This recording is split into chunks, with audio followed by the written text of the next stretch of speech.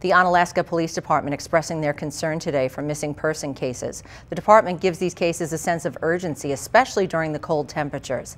An investigator at the Onalaska Police Department is urging you to not wait when reporting someone missing. They say the public can even help by sharing missing person posts on social media. As far as the Onalaska Police Department, we use our Facebook. If those people share it, it just kind of snowballs, and as many people as we can get it out to. It's been a great asset to us just to get that word out.